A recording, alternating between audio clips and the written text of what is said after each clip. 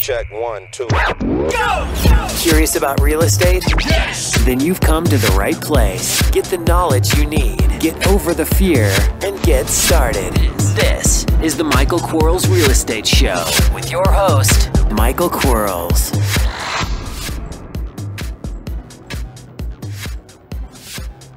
Hello, everybody. Michael Quarles with the Michael Quarles Real Estate Show. Welcome to Friday. Oh my goodness, I'm glad it's Friday. Oh man, I hope your morning's been better than mine. I cannot believe I had a fantastic interview with a gentleman who's a passive income investor in a big way. And we chatted, had fun, learned all kinds of things, and then hung up and my recorder malfunctioned. So I just want you to know it was a great conversation, and I apologize for not being able to air it for you because I know all those conversations could be learning tools for someone. Anyway, here we go. We have a podcast number 215. It's a scenario question, and I'm going to try my best. I've confirmed my recorder's working, so we're going to be able to hear this. Here we go. My latest lead estimates her home value to be $100,000. She owes $62,000 and wants $10,000 walk away. My realtor is finding the CMA to be challenging, as values here run an average of $40,000 to $80,000, while some much higher homes run up to $200,000. I'm waiting photos to verify her claim that the kitchen and baths are modernized and the house needs only paint and flooring. Another local resource guesstimates the value to be $110,000 based solely on this info. Besides getting it under contract yesterday and getting a BPO, where else do you suggest steering this ship? Also, the owner may well be interested in an assumed loan, but will also want some cash up front that I don't have. Okay, let's tear this thing apart. She owes $62,000. You agreed to basically buy it for $72,000, I think, if you go $10,000 walk away plus the exposure that she has. But it's only worth $100,000, so you're at 72%. And I'm thinking the $100,000 probably isn't as is. It's probably ARV. So we're kind of in the danger zone of value. Your realtor is challenged. Call another realtor. Call 2 or 3, 4, 5. But congratulations on having the first one. And get some multiple price opinions. It would be a very, very skinny deal. Or it is a very, very skinny deal. Not saying it's not worth trying to accomplish, but it's a skinny deal. The thing that concerns me the most is when you say the realtor says that there's comps between 40 and 80 and that she owes 62. So she may owe 100% of value. And so I'd want to know when she borrowed that 62 because that's going to be based upon an appraisal naturally.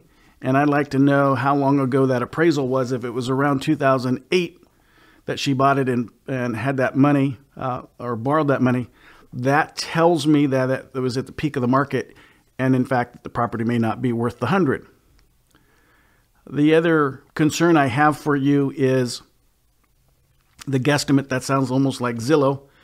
And although we use Zillow as one of the 7 data sets, we certainly don't use it to confirm value. All we're using it for is to confirm or be in the ballpark when the seller says, hey, it's worth 100. You know, could it be worth 100? And if you have 7 different platforms telling you various numbers and those are all somewhat equal, then you can kind of count on a little bit that maybe the seller's in the ballpark. But it's absolutely not an appraisal. It's so far from an appraisal. You should not use it to confirm value from a purchase perspective. It's just only, again, do I want to fall forward with the conversation of getting it under contract because her value is being justified by these 7 data sets. So do not use it as or confirmation of value. Please do not. The other thing is that you can't assume the loan. So it's a subject to loan. I'm thinking anyway what you're thinking of. So it's not an assumed loan. So we want to make sure that we use the correct terminology with the seller. You would be taking the loan subject to, not assuming it. So we're not assuming the loan. Thanks for listening. We'll be right back. Are you running out of leads? It's time you tried Yellow Letters at yellowletters.com. Get motivated seller leads through Yellow Letters, postcards, zip letters, typed professional letters, greeting cards, door hangers, and business cards. Yellow Letters is a full-service marketing company created with your success in mind. Get the personal attention you need to get your direct mail campaign started and get in touch at yellowletters.com. And we are back in 3, 2, 1. In that case, it may mean that, in a case where you're taking a $62,000 subject to loan, assuming that the interest rate's pretty low, because if it's at 8, 9, 10, 12%, it's too high. Trust me, I have a couple like that, and they're way too high. But you got to meet your commitments. When you make a commitment, you have to honor it. So if it's too high, don't do the subject to.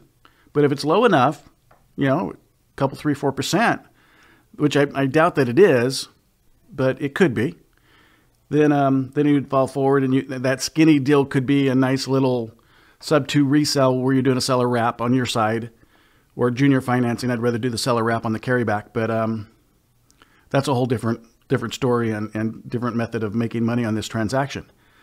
It concerns me now, the carpet and the paint. We need to be talking to carpet layers and flooring contractors and painters and finding out in advance what it costs per square foot or per square yard. In the carpet business, it's always by the yard. And, your painter is going to tell you, is it 75 cents for just painting the walls? Is it $1.25 to paint walls, cabinets, baseboards kind of thing? So you'll want to know in advance of the costs there. So you can do, let's assume for a second, you have a house, you've got to paint the inside of it. You're going to paint the doors, the cabinets, the trim and the walls, $1.25, $1.40, and you've got 1,000 square footer. So you should be in and out of that things for, $1,400. Then you've got 1,000 square footer, you got 9 square feet per yard. And although you don't have carpet in the kitchens and the bathrooms, the way carpet's made, because it's 12 feet wide, then you're going to have some waste there. So you're always going to have more yardage than you actually need. So if you divide, 9 into the 1,000, that's going to tell you how many yards you have. You might need just a hair more, a hair less. And what's carpet cost and carpet pad and new tack strip, that kind of thing. So have these numbers in advance. So when someone calls you and says that this is what it needs, then that, for $5,000, you can be in and out of that thing with carpet and paint. And that should be a safe number in most occasions. So now if you have a $110,000 value ARV, it's really not $100,000 as is. That'd only be a $90,000 as is if you have $5,000 in work, which makes that deal really skinny now, because now you're only looking at 72 from 90. You're only looking at an $18,000 spread. And then you've got the costs of buying it and reselling it. And I know those are going to be 8.25%. So 8.25% of 100 is another $8,200. You subtract that from the 18, and now you only have a 10. Now 10's not bad. Most of us don't make $10,000 a month, so that's not a bad thing. But is the risk worth the $10,000 that you might make? I don't know. So the biggest thing, or the next step I would do on this one, is get multiple opinions from realtors on what the value is prior to getting a BPO, because you haven't justified spending the money on a BPO yet. So we really have to have multiple opinions, since your values are so far apart between the 40 and the 200. And if we are at 120, then you're fine. But if you're at 40, yeah, it's a bad day. So find out from other realtors. Just call Century 21, Coldwell Banker, Fred Sands, Prudential, anybody in your local marketplace. Tell them you have an address that you want to buy and sell. Ask them to give you a price opinion, and they'll most likely do that. I know it's a short podcast. I apologize, but a real fast, easy question to answer today. Remember, if you have a question, send it to support@michaelquarles.com, and I will get it answered if I can. Don't forget about the coaching program.